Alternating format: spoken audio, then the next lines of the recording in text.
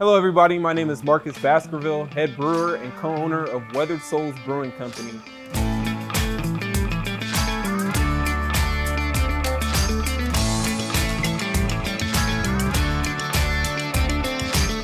So we're going to go through the process of today of brewing great stouts and running through the Black is Beautiful recipe as well.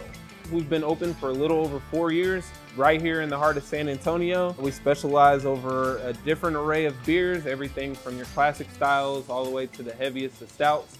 And we also have a very nice barrel-aged program here. Weathered Souls was originally started by me and my business partner, Mike Holt, over a little conversation of beer, meeting, actually working for a previous brewery together. So here we are now. We'll run you through a different couple of processes as far as how to brew stouts, why we typically go through the route we do with our recipe building, some of the processes, procedures, and techniques for brewing stouts, and some of the fun additional stuff that we do as well. Black is Beautiful was an initiative originally started here in San Antonio by Weathered Souls. There was a few different catalysts that led to the creation of the Black is Beautiful initiative. One was my drive on the way to Dallas to go brew with some friends at Turning Point. And during that, I was listening to a podcast that featured Breonna Taylor's mom. Listening to that podcast had a lot of heartfelt information dealing with kind of just the fact that I'm a father of 2 young girls, and you look at some of these instances that have been happening across the US, and it's something that really hits home, something that can happen to you or a family member or anything like that. So what the initiative was a call to breweries to participate in a collaborative effort to brew an Imperial Stout recipe and then donate 100% of those proceeds to charities, organizations, foundations that contribute to equality, inclusion, diversity, and police brutality reform. So far, we've had magnitude of people involve themselves within the initiative. We've had 1,200 different breweries involved, all 50 states and over 23 countries. This has actually transcended beyond beer. We have distilleries participating, wineries, coffee roasters, and even some other service industries as well. So to see the tremendous support through the brewing industry has been an amazing thing, as we would never think that we would see 1,200 different breweries involve themselves with the stout recipe. It's been an amazing journey so far. And so dealing with the initiative, we've been able to move a ton of commerce in support of these different foundations and organizations. For us, we've donated locally to the 100 Black Men of San Antonio. The 100 Black Men of San Antonio is an organization that supports young males out of high school, out of juvenile hall, and things of those nature, and basically guides them across the right path in creating job opportunities for them, trades for them, and the ability to keep them out of trouble. So to see different organizations be supported by this initiative, and even going into some of the things like Humanize Your Hoodie, the NAACP, a lot of people have shown their support for the Michael Jackson Foundation that was created by Brooklyn Brewing. So to be able to see some of those different things and the money that's being moved and the involvement is great as far as this initiative, and hopefully we can definitely keep pushing it forward. Well, let's bring you over into why you guys are all here today, and that's brewing stouts. So Black is Beautiful, obviously, for the original recipe, was a stout. Originally, we wanted to create something that was more against the traditional American style stout versus some of the heavier body pastry style stouts that you're kind of see as far as the popularity goes right now. I basically wanted to bring to light a style we don't see too often anymore and kind of have that kind of resurgence. But today, we are actually going to be doing kind of a hybrid between the two, as this is our normal base stout recipe. So you're going to see some of those traditional brewing styles as far as American stouts, but some of the fun things that we do for our pastry style stouts as well. For us here at Weathered Souls, we kind of go through a multitude of different styles of stouts here. We do everything from the lighter stout styles to some of the medium, more mouthfeel that you'll see within like the Black is Beautiful American style stouts. But then we also do some of the higher ABV, heavier viscosity stouts as well. Stouts that fall anywhere between the lines of 12.5% to 14%, depending on the malt bill and different things like that. And we'll talk about some of that today as far as how to adjust your malt bill and adjust some of your processes to achieve these different style stouts. As we go into the recipe building, we'll go over the base malts that are used, specialty malts, and then also some of the fun specialty dark malts we'll use to achieve some of the flavor characteristics that we use in our stouts as well. So for the stout that we're brewing today, generally within the lines of the flavor profile, we use a lot of chocolate malt, and we also use a blend of dark chocolate malt as well to perceive some of these heavy chocolate flavor characteristics. As you know, a lot of brewers these days dealing with some of these higher ABV stouts aren't too much of a fan of roasted barley, so our roasted barley is actually very limited in the amount that we use within this beer, actually probably 2 pounds or less. And then also we're gonna go over some of the crystal malts that we use to achieve some of the other complex flavor profiles as far as some of the caramel and toffee flavors that you perceive in the beer as well.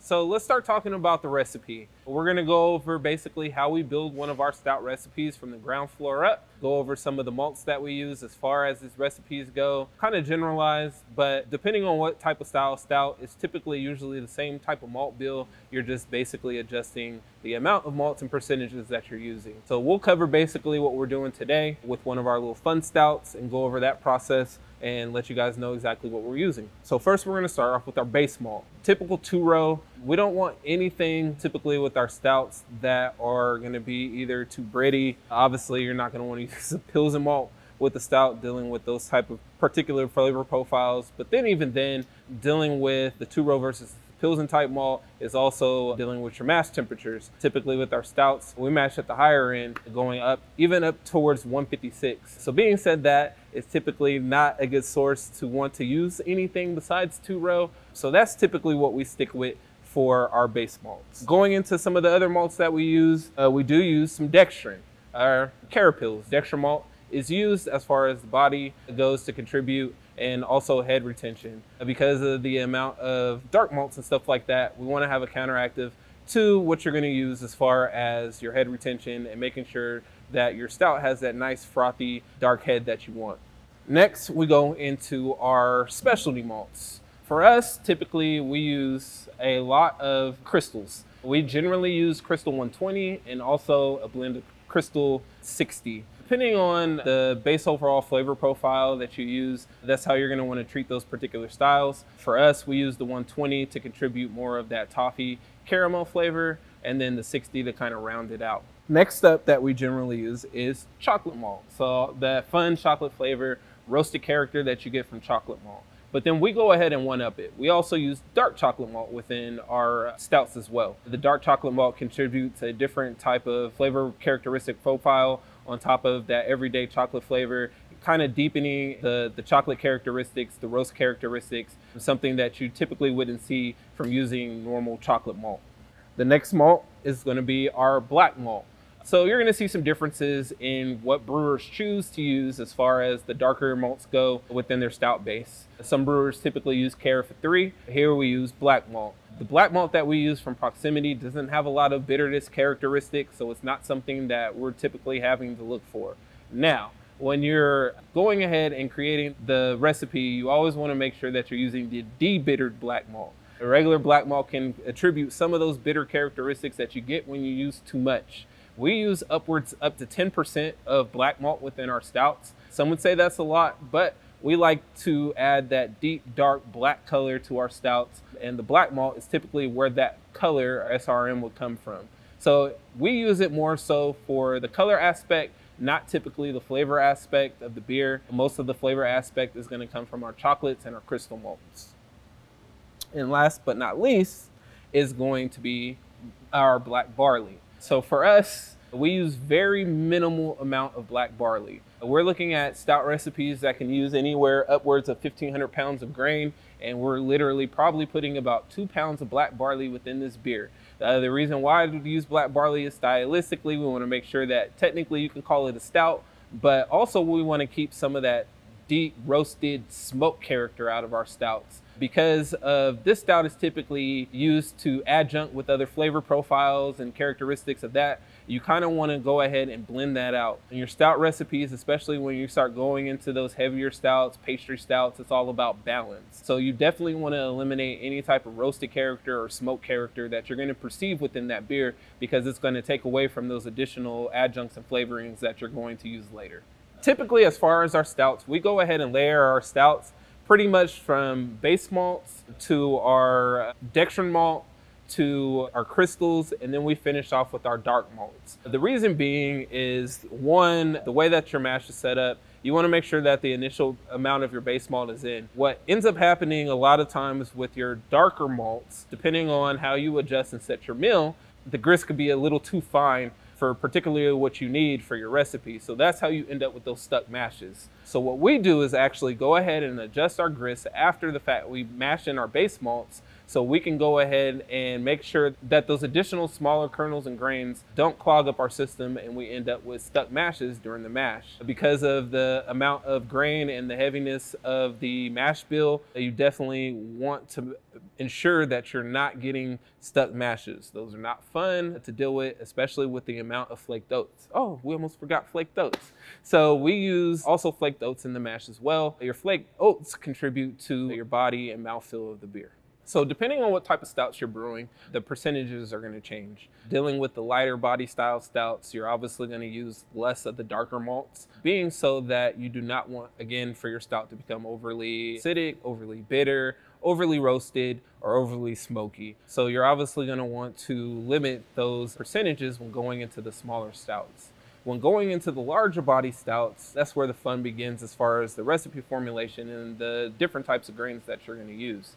Again, for our heavier style stouts, we're using upwards to 10% of black malt. We're using anywhere from 8 to 10% of chocolate malt, and we're using anywhere from about 4 to 5% of crystals. Being said that, our base malt is usually around the 62 to 65% range, and dealing with that, that's going to ensure that you're getting a full body, high ABV stout, but then also with that balance of percentages, depending on what type of yeast and some of the steps that we'll talk about later with fermentation, it'll ensure that your stout actually ferments all the way out. Also within your mash before milling in, we do use a heavy load of rice hulls within the mash. Rice hulls act as an extra filter for your beer while running through your mash to ensure and help with not achieving any type of stuck mashes. So for us, dealing with about the ratio, we'll use about 30 pounds worth of rice hulls for one of our 15 to 1600 pound batches of stout. So the gravity that we're shooting for today is actually on the higher spectrum. Typically, again, we do stouts anywhere that will go from gravity levels of, let's do this for home brewers. So anywhere from 1090 to about 1160. So today we'll actually be shooting for a stout around the 1130 range. So super high ABV. We're hoping that with the fermentation process that will end up with about a 12.5 to 13% stout. So dealing with our mash, we go ahead and use a few different things within our water profile. Here we treat water 100% to the style that we're brewing it. Typically for a stout, what you want to look for is the higher calcium levels that can kind of contribute to the hardness of water, and then also a balance within the acidity of your beer as well. Typically we shoot for a pH of about anywhere from 5.25 to 5.30 within the mash, dealing with our stouts. The way that you want to adjust that for us is we're using a lot of lactic acid to do that, but then also, again, that's where you want to look at some of the bitter and dark malts that you use as well, because that can also affect the acidity of your mash. And so that's something that you want to adjust within your recipe when working on your water profile. Depending on what type of stouts, obviously those finishing levels are going to be a little bit different. For us, when we look at some of the lower ABV stouts, we want those to finish on the drier end, anywhere between about 1020 and lower. When we're looking at some of the stouts like Black is Beautiful, obviously that's going to be around that like 1030-ish range. Dealing with some of our high ABV stouts, obviously you want to have that balance of ABV, the balance of sweetness, and the balance of the beer all around. For us, typically we can get our stouts to finish at around that 1038 to 1042 range, which provides us with enough dryness within the beer, but a lingering residual sweetness that overall balances the finished product, that kind of blends well with additional flavorings or adjuncts that you might end up adding to the beer later on. So there's always new malts, different grains that are coming out and available to you. Like stated, a lot of brewers like to use, for instance, as far as their black malts go, because it has a very low amount of bitterness to it, is the Carafa 3. Anytime that you want to go ahead and use additional or different ingredients, it's always best to go ahead and taste those grains, taste those ingredients to see what they taste like and how they might possibly contribute to your beer. Always, you can grind up a little bit within your hand, smell it, taste it. And there's the whole method of creating teas, right? You can go ahead and steep some of these grains within water, and that will create a base flavor profile for you to be able to look at some of the blending that you'll be able to utilize as far as your recipe building goes. Dealing with stouts, and especially stouts that we're known for here, are the heavier, viscous, thick, chewy mouthfeel. So that's something that you also want to look at as far as your recipe building. And also there's a few other underlining things that can contribute and assist with that. For us, dealing with our mash bill, obviously it's maximizing our mash tun. So for us, a 10-barrel batch, we're using anywhere between 16 to 1700 pounds of grain to achieve a 13-14% stout within one batch. So this is kind of what you call double mashing, right? You're extending the process, creating a concentrated wort, and then boiling it down. For us, we add a decent amount of flaked oats to our beer. So anywhere between 4 to 5% of flaked oats. That's going to help with your mouthfeel. Something else that's going to contribute to your mouthfeel of your beer is also your mash temperature. So dealing with a lot of different type of styles, you know, that your mash temperature can contribute to either residual sweetness or dryness, or dealing with the amount of sugars that you're going to pull. For us, we mash in on the higher spectrum for our larger body stouts. We mash at anywhere between 155 to 156 degrees Fahrenheit. So you're looking at about 173 degree strike water. Within that water is basically going to pull different sugars out that will create more of a full body beer. Something that we also look into and that we'll talk about later is your boil and how long you boil for. Going into the boil obviously can contribute to your mouthfeel and viscosity as well, and that's something that we'll discuss later along with the brew day. For us, we do anywhere from a 6 to 8 hour boil dealing with some of our heavier stouts, our higher ABV stouts, to create that mouthfeel and viscosity that you want to go along with the ABV. Now that we're done talking about the grain, let's move back to the brew stand and we'll take a look at the mash and some of the things that are going on currently. So now we're moving into the sparge process. Typically with our mashes, dealing with stouts, we actually extend our mash a little bit longer than your typical mash.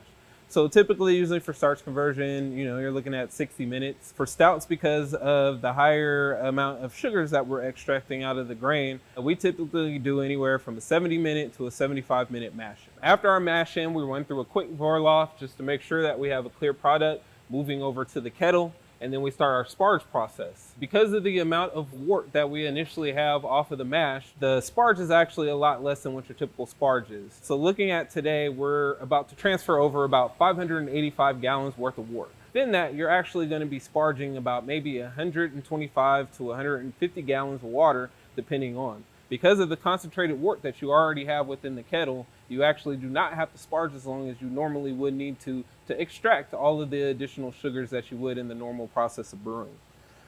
Within our beer, we actually start our boil kettle after the first 25 gallons are moved over into the kettle.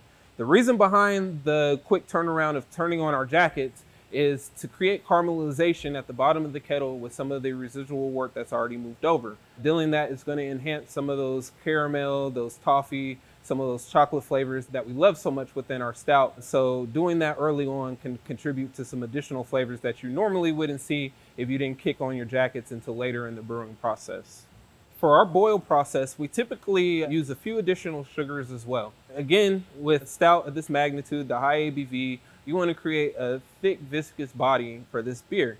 Within so doing that, we also add the addition of maltodextrin. Maltodextrin pretty much is a non-fermentable sugar, but what it does is it enhances the body of the beer tenfold. It's going to create some additional chewiness to the beer, some additional viscosity that you normally wouldn't see under normal boil conditions. To also enhance the mouthfeel, we typically do anywhere of a boil between 6 to 8 hours, depending on what type of stout we're brewing. For some of those lower ABV stouts, obviously you don't need as long as a 60-minute boil will suffice. Even going into things like Black is Beautiful, where you want a medium kind of mouthfeel, a medium viscosity, you're only going to typically look at about 2 to 3 hours. But for our big body, more higher ABV stouts, we're going to look at longer boils. Those longer boils attribute to more mouthfeel to the beer, but then also you're basically boiling off more of that wort, creating more of a concentrated beer. So within that, you're basically gaining ABV points the more that you boil this beer off. Now you are obviously going to lose yield doing this, so that might not be the best method if you're doing very small batches. So you might need to batch more than once to achieve the amount of yield that you actually want. But for us, moving over about 15 barrels of beer and achieving anywhere between 11 to 12 barrels is typical for what we would do on our normal stout days. So dealing with maltodextrin and the addition of additional sugars, I guess it really depends on how long of a boil you're doing. For us, because we want these sugars to fully dissolve, we're adding them an hour left within the boil. That gives a full hour for those sugars to melt within our boil kettle and actually dissolve, so we're not ending up with any type of clumps of sugar. Because of the large batches that we're doing, we're using anywhere between 50 to 100 pounds of maltodextrin within this beer to create that body that you want. The beer today that we're doing, we'll use about 100 pounds of maltodextrin to get that mouthfeel that you want. Additional ingredient that we also use within this is Belgian candy syrup. Belgian candy syrup is something that is typically used within the stout process. But for us, depending on what SRM of candy syrup you use, you're also able to achieve different flavors within this. For us, we use D90. D90 contributes to some additional caramel and additional flavor notes, vanilla flavor notes, that you will go ahead and get within the beer by adding this within the boil. For the candy syrup, we actually add the candy syrup within the last 15 minutes of the boil, typically with your yeast nutrients. Always make sure that you add your niche nutrients to your boil. Dealing with these high ABV stouts, you want to make sure that you have enough stuff within this beer to chug along and make sure that your yeast does what it needs to do to finish out your product. You don't want to end up with too much residual sugar in your stout batch after fermentation, with your yeast crapping out before it's actually finished.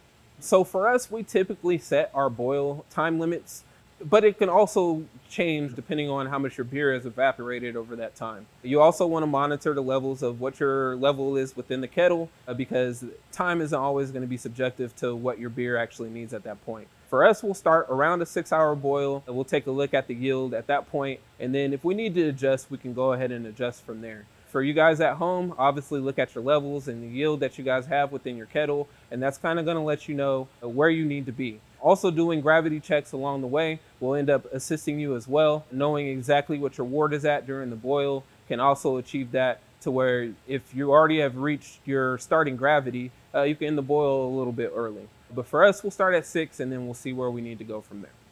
So typically, there's different non-fermentable sugars that you can use within your boil. You have your maltodextrin and your lactose. For lactose typically adds more of a sweeter profile on the back end. It does provide some creaminess, but to me, it doesn't attribute too much to the mouthfeel. But then also in 2021, a lot of people are lactose intolerant, including myself. So for us, we go ahead and use the latter, which is the maltodextrin. For maltodextrin, it doesn't provide any type of flavor aspect to it, but what it does is provide that body that you typically want for your stouts, especially when you look at the higher ABV, more thicker stouts that you see with some of the fun pastry stuff that you currently see out in the market. So now that we're running to the end of the mash, a few next steps to go ahead and take before we get to a boil. From here, typically for us dealing with stouts, we do about a 70-minute mash. The reason for the 70 to 75-minute mash, because of the large amount of malt bill that we're using here and the size of the grist, we want to be able to extract as much of the sugars out as possible. So typical starch conversion can happen within 15 and 20 minutes depending on what type of beer you're brewing. But for the stout, we want to make sure that we're doing a longer mash run to ensure that we're extracting all of those little bitty sugars out. For us, we typically also do a very minimal sparge because of the amount of concentrated wort that we're producing during the mash. So say for instance, we're transferring over currently about 535 gallons worth of wort into the kettle. We used roughly about 545 gallons of water or liquor in the mash. So because of that, we do very minimal as far as the sparge. Because of that concentrated wort, you're able to move that over with very minimal additions of water being added to your beer. Also, something that you want to look at when producing these higher ABV and thicker body stouts is once you've moved over a few gallons, for us, we move over about 25 to 30 gallons of wort. Once that 25 to 30 gallons of wort has been moved over to our kettle, then we go ahead and kick those jackets on. The reason behind that is we want to create some caramelization, melanoiding within that wort. You're going to get additional concentrates of caramel, that toffee, that deep dark chocolate that you want within that flavor profile. And starting your jackets early and creating that melanoidin reaction is going to assist in that process.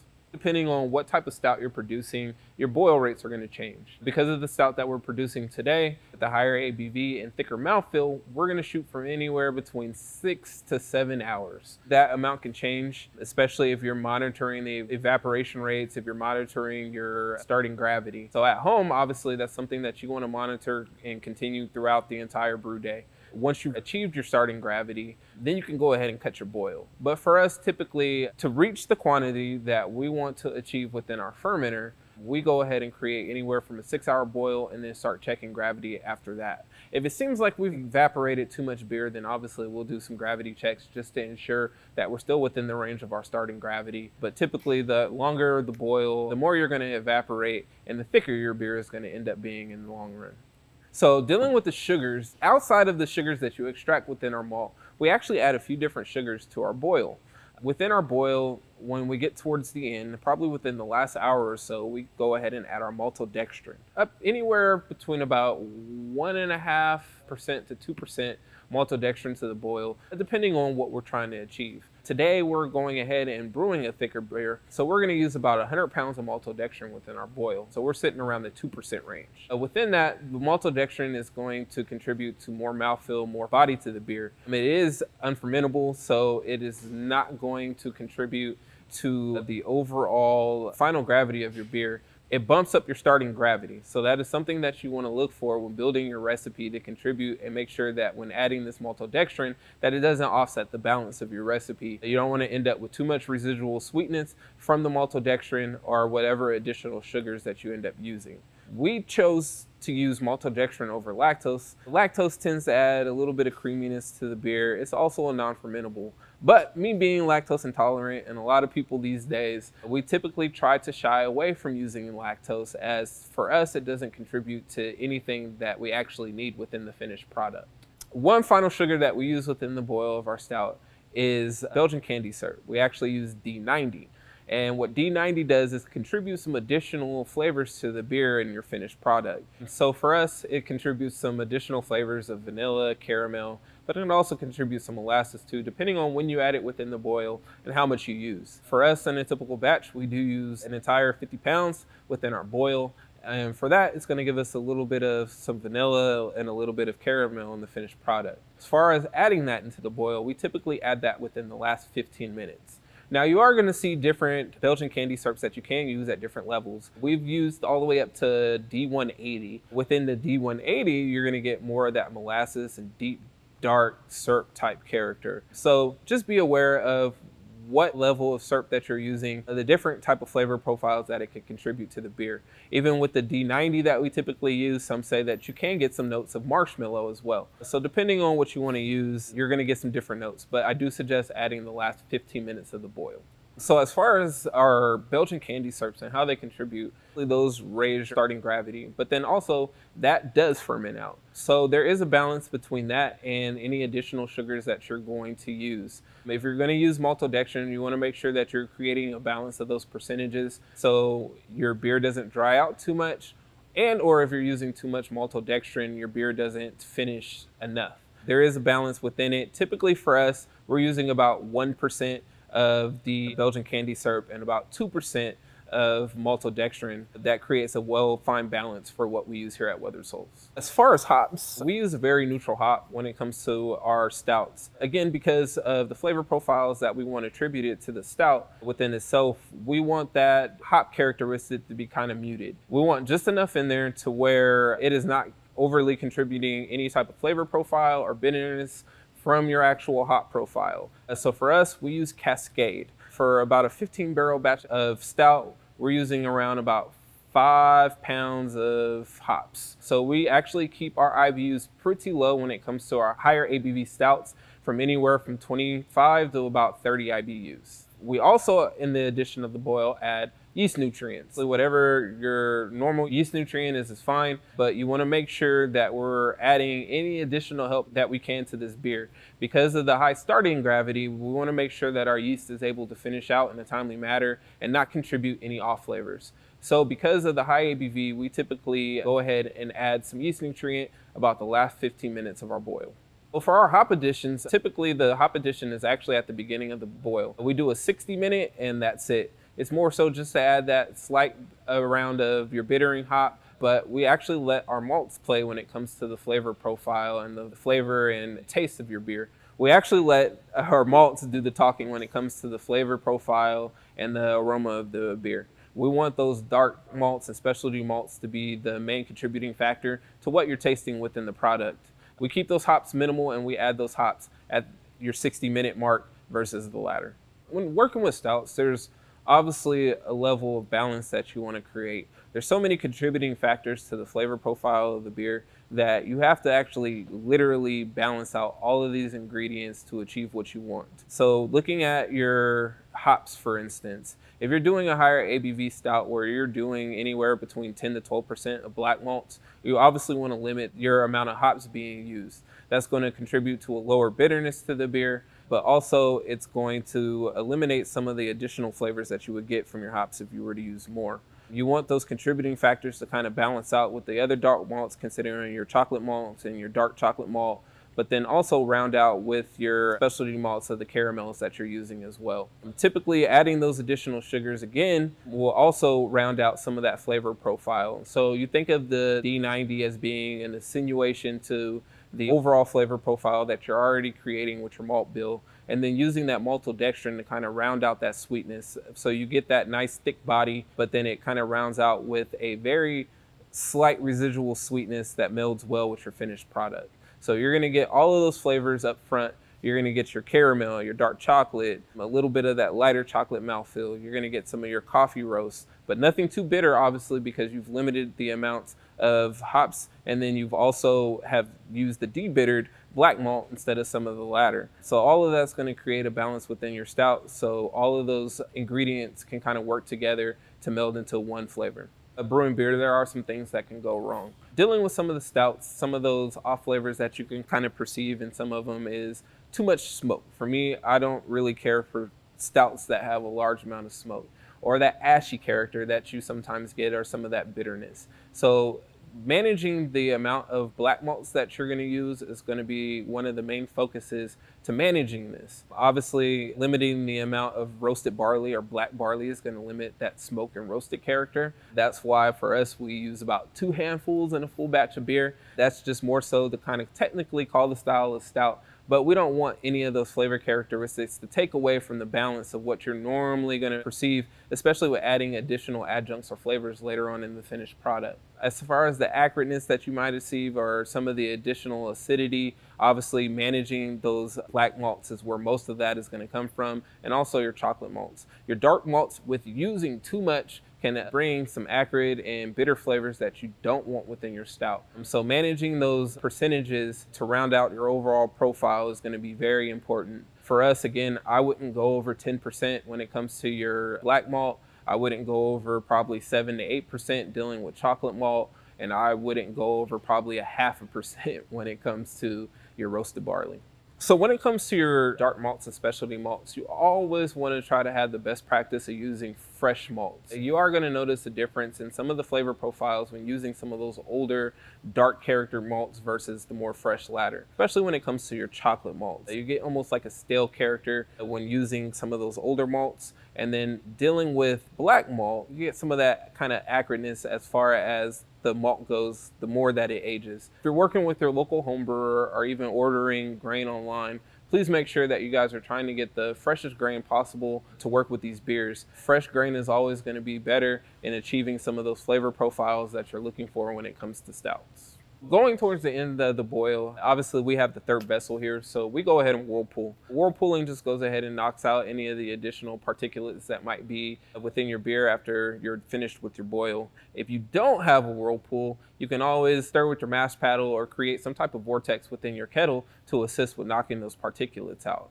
So going into the fermentation stage and fermentation process of stouts, first is yeast selection. So for us, we actually use California Ale Yeast 001 by White Labs. This is a very neutral, easy to use yeast strain when it comes to stouts. It attenuates some of those deep dark chocolate flavors, some of those caramel flavors, but the most important part about it is it's able to handle those high ABVs. So with 001, you're going to be able to finish out that stout around the final gravity that you want without having to add any additional enzymes to the beer. For us, we go with heavy oxygenation process at the beginning of transferring this beer into the fermentation vessel. So for us, we do anywhere from 8 to 10 parts per million of oxygen. And this is basically to help your yeast along as far as creating a healthy environment for your yeast to be able to go ahead and process this large amount of sugar and process the large ABV. For us, we also do hit our stout with the second day of oxygen. So we are providing O2 on day 2 at about 2-3 parts per million for about 10 to 15 minutes. This is just to ensure that your yeast does have all the nutrients necessary to finish out the beer, because typically having a starting gravity between 1120 to 1160 can give you some issues on a finished product. So to ensure that, you also want to make sure that you're double pitching yeast. For instance, on about a 15 barrel batch, we're using about roughly 40 barrels or 4 liters worth of yeast to go ahead and make sure that we're achieving that final gravity. Because of the amount of starting gravity, you want to make sure that you have enough yeast cells present so your yeast doesn't crap out and or strain itself and create off flavors. So please make sure that you are at least double pitching and or creating a yeast starter if you're at home to go ahead and make sure that your yeast has enough viability to ferment out the high ABV stouts. For us, going into the tank, we typically push our stouts in at around 70 degrees.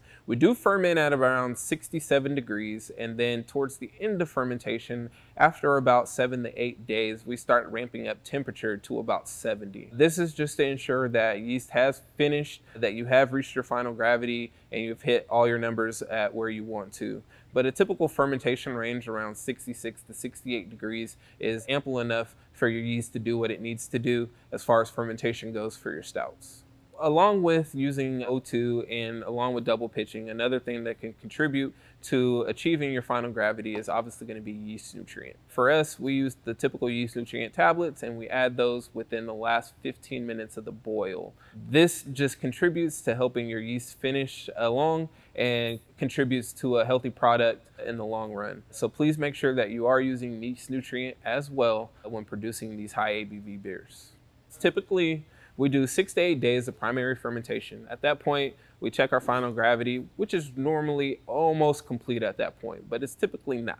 So from there, we slowly ramp up that temperature within our fermentation tank, usually up to anywhere between 70 to 72 degrees. Doing so that basically helps your yeast finish out. It creates a warmer environment for it to kind of dry out a little bit, and so you don't end up with too much residual sweetness and or a product that did not finish out. Typically for our stouts, they do ferment anywhere at a total of 16 to 21 days, depending on what the starting gravity was and what we're looking for the final gravity. Again, with this stout, we're gonna sit somewhere between 1040 to 1045. And so that will typically be about 16 to 18 days for that beer to finish out.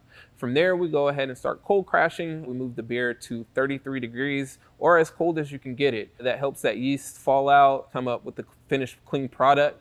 And for us here at the brewery, we actually do biofine our beers. Because of the high ABV and also the viscosity of this beer, we want to make sure that any particulates or residual yeast is actually falling out. We add an additional blast of biofine at the end of our fermentation to make sure that all of that yeast has moved through the beer and we have a clean finished product to package when it's ready. Dealing with our stouts, we actually just cold crash at once. Dealing with some particular styles and dealing with some yeast, it is smart to go ahead and crash down within steps. But we found here dealing with stouts, we haven't seen any noticeable difference in doing so. And so we actually just go from that typical 72, 70 degrees, 33 to that 35 range, depending on how cold we can get it at the time. Typically, it does take about 24 hours on our system for the cold crash to happen. So it is still giving it time to kind of cool down where it's not going to be drastic. But for us, there's no step process as far as the fermentation goes. It's just you're going to finish your primary fermentation and then go into cold crash. With the carbonation within the stouts and your finished product, typically we actually aim for the lower end carbonation. Because of the mouthfeel of these beers, we don't want them over carbonated. So typically for us, we're carbing at around 2.2. That gives us a decent amount of carbonation within the beer, but then actually leaves some of the body to be found from the actual product itself and not the actual carbonation. Plus, having too high of a carbonation from stouts can actually take away from some of that flavor profile that you want. You want to be able to taste those toffee notes, your chocolate notes within the product. And so having too high of a carbonation range can definitely hinder some of the flavor profile that you want in your finished product. Now that your stout is ready, you've reached your final gravity, let's look at some of the different things that you can do with the finished product. Here at Weathered Souls, we're known for a lot of the adjuncted stouts and some of the treated stouts that we do here. So for us, what we're more, I guess, known for would be coconut, for instance, right? So there's different ways to achieve that coconut flavor within your beer. For us, we actually use two types of coconut to achieve the flavor profile we want. Again, each of your ingredients contribute different flavor profiles depending on how it's treated, right? So you can toast coconut, you can use raw coconut, you can press coconut and use coconut water. There's multiple different things that you can do to achieve those different coconut flavors. And depending on how you treat each of these different adjuncts, they're going to contribute different flavors. So for instance, we use toasted coconut and then also use desiccated coconut. What desiccated coconut is raw coconut in basically powder form. What that raw coconut does for us is contribute to the base of that coconut. It gives that raw coconut flavor, that deep coconut flavor that you really want within your beer. And then we use the toasted coconut to offset that. Toasted coconut is more about the aroma and the sweetness. So for us, we use both of them to contribute to two different flavor characteristics within that beer itself. You're going to use that toasted coconut to achieve your sweetness within it, your aroma that you're always looking for as far as that coconut goes. And then the desiccated coconut is basically going to round out that beer with the flavor profile that you want, the deep coconut flavor that you would normally get as if you were to chew into a bite of actual coconut. There's also other little fun ingredients that we use, anywhere from cacao nibs. For cacao nibs, we love toasting cacao nibs. There's, again, different ways that you could process them. There's baking, there's just sanitation. People have let them soak within vodka at the home brewing level or bourbon at the home brewing level. For us, we like toasting them. Toasting them to us brings out and insinuates some of those additional chocolate notes that you would normally get, but it also contributes to the flavor profile as well. Toasting your cacao nibs instead of the latter is actually going to bring out a lot more of those flavors in the finished product. And so when you're adding them into the beer, it contributes to more. And we actually, as far as the quantity goes, we can get a little heavy with some of these adjuncts. For, say, a typical 5-gallon batch of stout, we would probably use around a half a pound of cacao nibs. So we'll say for about 2-barrel batch, we're using about 2 pounds. For coconut, for instance, that can get even crazier. For coconut, we're using anywhere for a 2-barrel batch from 25 to 50 pounds. Something that's also important as far as your adjuncts is making sure that they're able to reach all levels of your product, right? So for us, what we do is we recirculate our ingredients, typically from anywhere from 24 to 48 hours. So what this does is help attenuate those ingredients within your product and help bring out some of those flavor profiles. So for us, for coconut, typically we recirculate anywhere from 24 to 48 hours. Another fun ingredient that we like playing with is coffee. You'll notice that we have a slew of coffee beers that we've done here at Weathered Souls. Coffee is typically added coarse ground, and we can use anywhere from 2 to 3 pounds per barrel, depending on what type of coffee. For us, we like typically using a medium roast coffee, nothing that's too abrasive or too roasted. You want to still be able to pull out some of those additional flavors that you would normally get within your coffee. Depending on the origin of the coffee and where you're getting it, they're going to have different flavor profiles. So for us, we want to highlight those within the coffees that we use, because a lot of the coffees that we use are single origin and from different countries that you're more than likely not going to be able to buy on your store shelves. So it just doesn't want to be that Folgers characteristic to your beer. You want to be able to achieve some of those other flavor profiles that you might get. There's coffees coffees that contribute blueberry. We had a geisha coffee that contributed green tea notes. So depending on what type of coffee you're using is obviously going to be as far as the amount that you're going to use, but then how you want to add it. Again, typically you want to use somewhere between a light or medium roast for your coffee. That dark roast, to me, attributes too much acidity and too much bitterness in the long run, and so the lighter is a little bit better. And something that's also important as far as your ingredients go is always start light. For us, we've had it tried and true as far as the amount of ingredients that we want to use for a finished product. But something that you can't ever do is take away from ingredients, and that's something that I learned as a home brewer early on. So again, when you're working with new ingredients or working with ingredients that you're typically not using within your products, always start light because you can add more, you can't never take away. Typically for us, it depends what ingredient it is if we're gonna start low or high. For ingredients that we typically use all the time, we pretty much have those ratios kind of mapped out. So for those cacao nibs, vanilla beans, coffee, coconut, typically we stay around the same rates that we normally use unless we're trying to attribute one flavor characteristic more than the other. So say for instance, we just did a barrel-aged coconut beer. Because we wanted the coconut to be the main highlight of the beer, we actually doubled the amount of ingredients that we typically use. So again, for a 2-barrel, it could be about anywhere between 25 to 50 pounds. For that beer, we used actually about 58 to 60 pounds of coconut, recirculated it for 2 days, and then added another 50 pounds of coconut and recirculated it for 2 days. And that contributed some different notes that you normally wouldn't see if you were just to go with your base amount.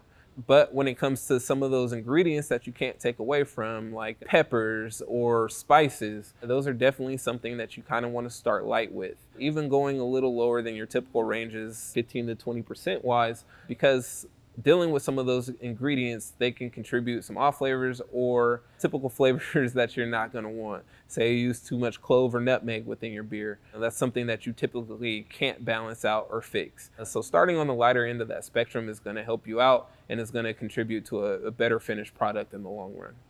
So dealing with particular ingredients for us, because we do have a hop back when adding those ingredients to said beer, we go ahead and add that within the hop back, and so we don't need bags. Adding things directly into tanks can be very painful sometimes. So I do suggest using muslin bags or pantyhoses to assist you with that. Definitely with things like coconut, cacao nibs, even vanilla beans if you're chopping them. You don't want those adjuncts or ingredients to interfere with your bottling or kegging or however you're doing the finished product.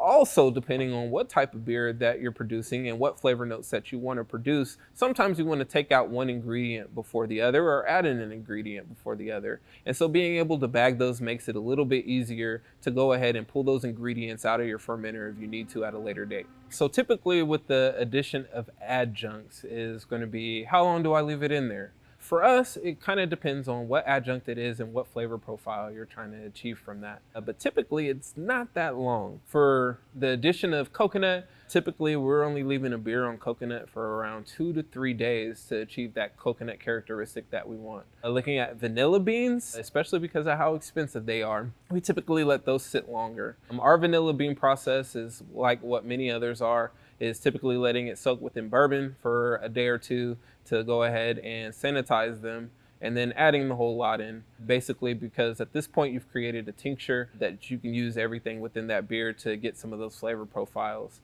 And then looking at some of the additional ingredients that you can use, cacao nibs, obviously that's something that can be a few days depending on how much chocolate you want.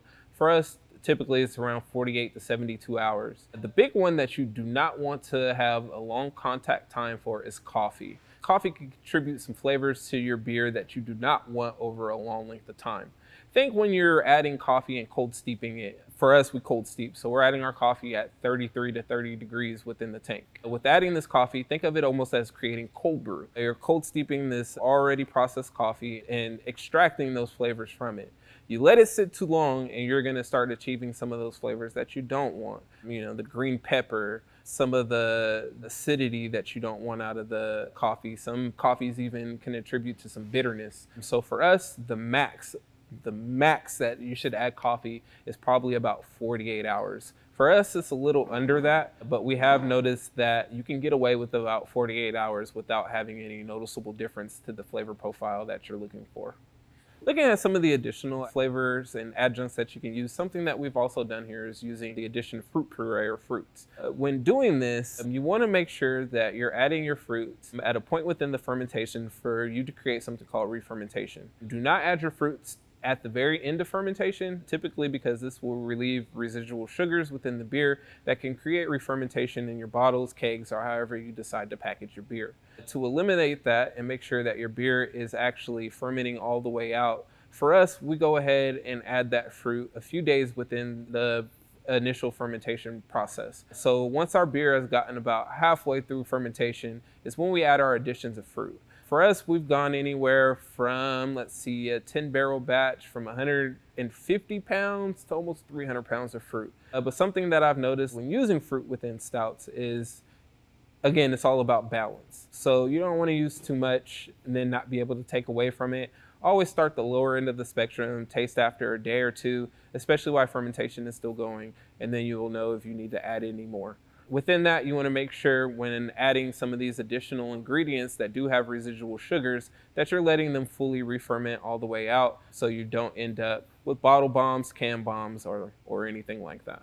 For us, dealing with fruits for stouts, it's typically going to be the darker berry fruit. So we've done cherries, blueberries, raspberries. Typically, we tried to stay within that flavor profile range, things that are going to kind of remind you of that jammy aspect versus using some of the lighter stone fruits and things like that. To me, it would seem a little too obscure within the stout profile. Now, you might want to get creative and try something different. But for us, we're going to stay towards those jammy type of fruits that are going to provide that flavor that you can accent with chocolates or even peanut butter, which we've done in the past as well, to give those kind of a highlighted flavor on top of the stout in itself. Have fun with your adjuncts. We try to create different flavor profiles that mimic a lot of the desserts that we've loved as kids, cereals that we've loved as kids, ice cream. And we're creating a La Mangonada beer this week just to highlight San Antonio and the mango dessert that everybody loves so much. So get creative with your adjuncts. Think about those different flavor profiles that you liked as kids, your favorite candies, your favorite pastries, your favorite cakes, different things like that. And think about those flavor profiles when you're creating those type of beers. Say, for instance, you wanted to create a German chocolate style beer. Obviously, those are going to have your notes of chocolate, vanilla, and coconut. So you want to be able to achieve that profile based on that. So for us, for instance, to achieve that profile, obviously you want the coconut and the chocolate to be very much into play. Those are obviously the first flavors that you're going to taste upon tasting a German chocolate cake. So for us, it would be creating a balance of the two of them to where they're almost as noticeable with one another or interchangeable. So you're going to use that heavier amount of chocolate, you're going to use that heavier amount of coconut than what your typical add-ins might be. And then use your vanilla at a minimal aspect, because the vanilla is going to be a secondary ingredient. You don't want it to overshadow the chocolate and the coconut. So I would even say using as less as maybe 0.15 pounds worth of vanilla per barrel. That way it can provide a decent amount of back sweetness, a decent amount of vanilla character if you're looking for it, but it's going to continue to let that coconut and chocolate shine in the long run. For us, dealing with adjuncts, it can change your initial recipe and or grist or malt bill. For us, again, it's about the balance and creation. So when you're thinking about those recipes and you know what adjuncts you're going to be using, think about that when it comes to the overall creation of your recipe. Using sweet ingredients, obviously you don't want to create a stout that's going to have too much residual sweetness. Or if you're doing a beer that's going to be on the more drier end of the spectrum, using ingredients that are going to give that perceivable sweetness might be beneficial to that beer. So always look at the full range of your recipe from beginning to end when creating these, because again, it's all about the balance and creating something where you're going to be able to taste every single note that you provide within a beer. Something that's important when adding adjuncts is you see those beers where there's additional adjuncts and or flavors that are listed, but you're not able to achieve or actually taste any of those flavors. So something that you want to do is making sure that you create that balance within your recipe itself, but then even the flavor ingredients, knowing that some ingredients might be more prominent than others just from the gate. So using that balance and making sure that you're tasting those ingredients before adding them to your beer so you know what they're tasting like will help you achieve those flavor profiles that you're really looking for. Depending on what ingredients that you're using can also contribute to loss of beer. There are some ingredients that obviously absorb more of your beer that will take away from your finished product. So when you're using fruit purees, fruits. You're using heavy adjuncts like coconut, even sometimes cacao nibs if you're adding them freely. They can soak up some of that beer and or take away some of your finished product. So always take that into account with your initial grain bill and your initial volumes of beer that you push into your fermentation tanks to account for the losses that you may have with some of the adjuncts that you use. Something that we're more known for here at Weathered Souls is the use of barrels. We have grown to garner a wide range of different barrels over the course of the year. Barrel aging beer can be fun because you're adding additional flavor profiles to your beer without having to add any additional adjuncts. Depending on what type of spirit barrel that you're using, they can contribute different flavors. So we'll look at bourbon barrels, for instance. Bourbon barrels are going to contribute notes of, you can be anywhere from oak tannins, vanilla, caramel. It all depends on what was housed within the spirit barrel before. For us, we go ahead and have made a relationship with a lot of local bars and restaurants and barrel groups. This does is kind of provide us with barrels that nobody else will have the ability to get, which a lot of people know as single barrels or store picks. With single barrels and store picks, these were actually selected off of the main lot because they already contributed different flavors that your typical bourbon or whiskey wouldn't have off of the shelf. So for instance, our Sagamore store picks, or Eagle Rare store pick, Old Forester store picks, are all the fun stuff that we've been able to go ahead and get within the last couple of years. When adding your beer to barrels, that's something that you want to think about in your actual recipe formulation. Because of being barrel aging and your beer sitting for long periods of time, there's things to think about as far as absorption. There's things to think about as far as mouthfeel. So typically for our barrels, we don't ever put any of our lower ABV stouts or lower mouthfeel beers within the barrels themselves. Typically, because of the barrel age program that we've been able to garner, there are more of the viscous, thick, chewy stouts that we add into these barrels. And there's a few things that you want to do to prep your barrels before adding beer to them. The first thing that you're going to want to do is inspect your barrel, right? So you just received this barrel from a friend or a local distillery, or you ordered it online. You want to make sure that everything is on point as far as your staves goes, as far as the rings. You want to make sure that there's no leaks. So something that we do here is we rehydrate our barrel before anything. Our HLT water is at 196 degrees. So we basically add that to our barrel, let it sit 30 minutes and make sure that there's no leaks. But then also 196 degrees does sanitize our barrel for us. At the homebrew level, what we suggest and what my suggestion would be is to add water at about 170 degrees. Within 30 minutes, you're able to pasteurize that barrel, make sure that it's sanitized, but then also ensure that you're not going to have any leaks or cracks or anything where you might lose your finished product. After you go ahead and rehydrate your barrel, go ahead and empty it and make sure that all water is out of the barrel. From here, what you want to do is purge any additional oxygen. Because the barrel is a vessel that is open, it can be exposed to air, and there's obviously air within inside of this barrel that over time can ruin your beer. At the point after your initial fermentation, any addition of O2 is bad for your beer. So what we typically do is go ahead and purge these barrels. You're going to purge with CO2, make sure that all of that oxygen is out and there's a nice layer of CO2 before putting your beer in. You're going to fill your barrel up. I do suggest filling your barrel all the way. You can partially fill it, but over time, there is going to be some oxidation involved with that headspace. So you want to eliminate any additional headspace that you might have within the barrel, making sure that you're filling it. For us, we hard bung most of our barrels, but at the home level, you can bung it and then use a sanitized airlock to make sure that any additional CO2 is out, doesn't expand your barrel, or over time ruin your beer. You can always get creative, and depending on what type of barrel you're going to use, you're going to get those different flavor profiles. For us here, the mainstay that we like using is bourbon. That bourbon profile to me is unmatched. We have done other things as far as rum. Rum, you're gonna get that sweeter character. Those are obviously great for coconut beers and vanilla beers. We've even done tequila. So it kind of just depends what type of end product that you want for your beer as far as what type of spirit barrel that you're gonna actually physically use. If you have the ability to have multiple barrels, one of the fun experiments that you can kind of get into is blending. Again, barrels contribute different flavor profiles, and each barrel is going to be different. You can buy 5 of the same barrels from the 5 same distillers, and each one of those barrels may taste different than the next one. And so because of that, there has been something created called blending. What blending is using different contributes each barrel to one finished product. So one barrel may be more viscous than the other. Another barrel might have more notes of chocolate or vanilla. And so you can offset these barrels with other ones to kind of blend them together to achieve those flavor profiles that you want in a finished product. Just like, for instance, we recently did an anniversary blend where that had, I think, 3 different stout barrels within it. And each one contributed a different flavor profile. One was super thick and viscous and had a nice mouthfeel. The other rye barrel contributed a slight spiciness and vanilla character to it. And then the barrel that we used to round it off just had so much deep oak tannin and vanilla and caramel notes in it that they just all blended well together to create one finished product. And so if you do have more than one barrel, or even, a barrel and a clean beer, or a barrel and an adjunct beer, you can do some fun blending and creations, create different products and different beers within your own household to create different things that you might not normally have done otherwise.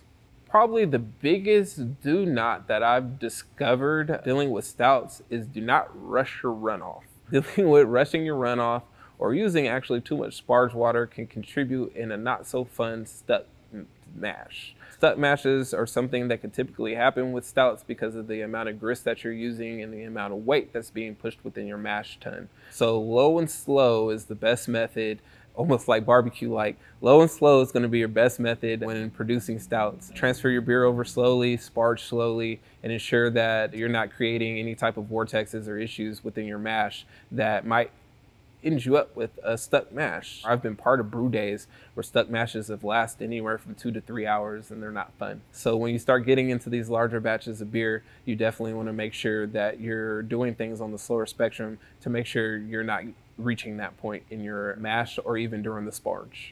So as we kind of speak about recipe formulations and stouts and some of the things that you would do on the homebrew level, it kind of lets you reflect about my homebrew days. Before I became a professional brewer, homebrewed for about 5.5 years. Originally, I got into homebrewing as pure competition with my older brother. I have an older brother who's 7 years older than me, and basically he had got like one of those Mr. Beer kits. So the beer came out horrible. Within the range of that, it was like, okay, well, I could produce a better beer than you. We actually started brewing beer together. Within the course of that, I moved to San Antonio. So skipped out of California and moved to San Antonio. I took a promotion with my job at the time. I was in banking. I actually got into a car accident the first week I was here and used the additional money that I got and upgraded my home brewing equipment. My wife at the time basically was notified as it hit my doorstep that I went with a brand new Blickman systems. So within that, kind of like, hey, by the way, I'd spent $2,500 on a new brewing system. But for me, I always knew within my mind that at some point I wanted to be within a professional setting. So home brewing, first couple of beers really weren't that great. And then I started making beer that was palatable. Then I started making beer that was drinkable. And then I started drinking beer that I was like, hey, I'd rather have one of these than going out to the local bar.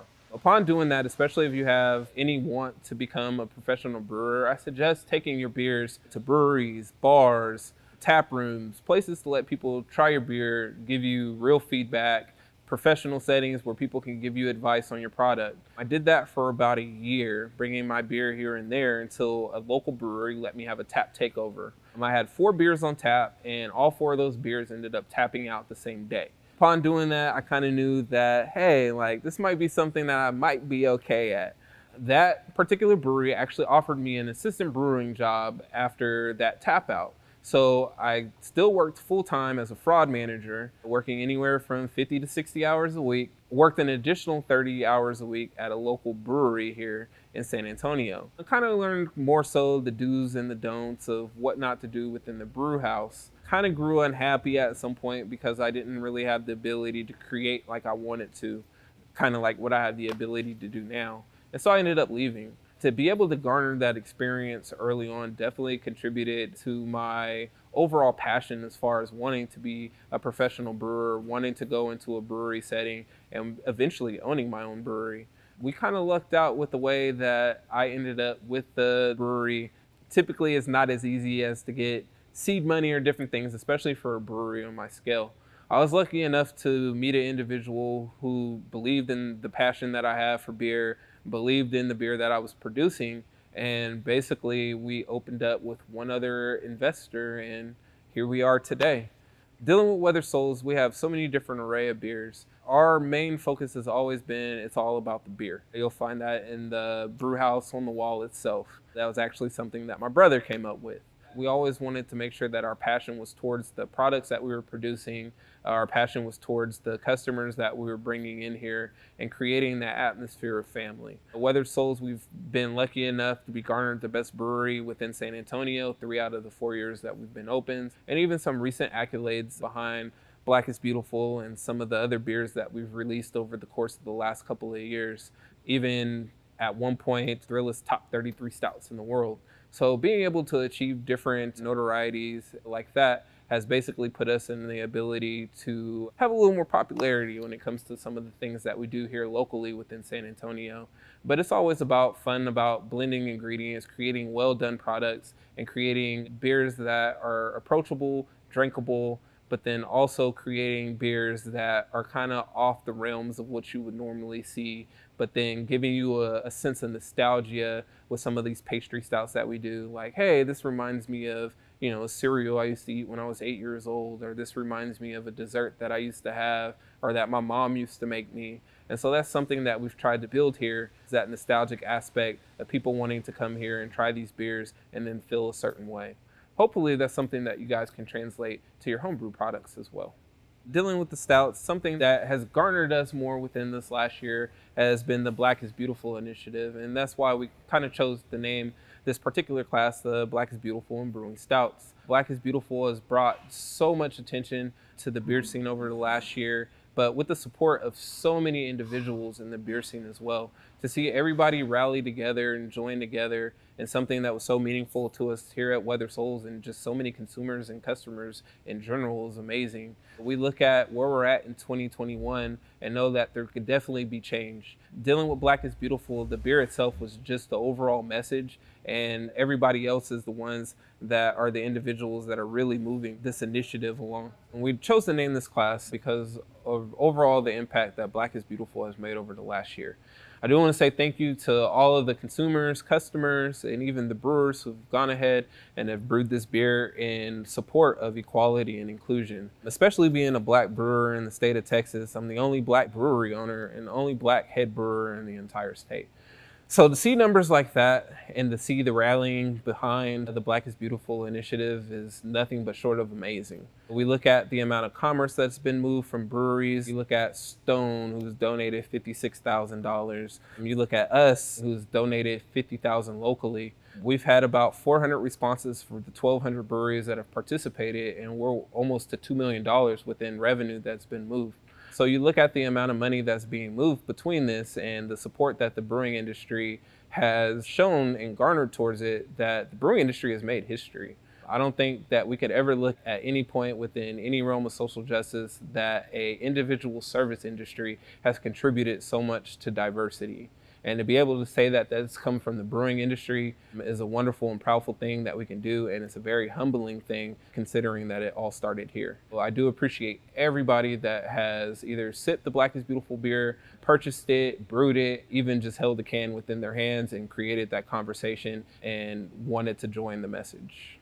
As we have discussed stouts over this lesson today, again, the Black is Beautiful recipe is available online at blackisbeautiful.beer. If you do choose to brew this beer, please think about contributing some type of donation to your local charity, foundation, or organization that supports inclusion and diversity. This is something that's very important, but within brewing that beer, you're only helping out in the long run and helping the initiative grow and be more successful.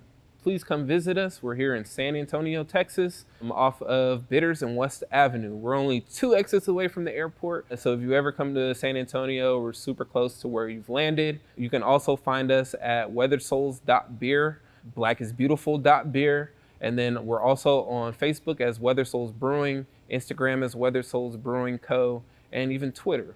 So if you want to give us a follow and kind of see what we're up to, what beers we're releasing in the future, or some of the fun stuff that we have going on, please give us a follow.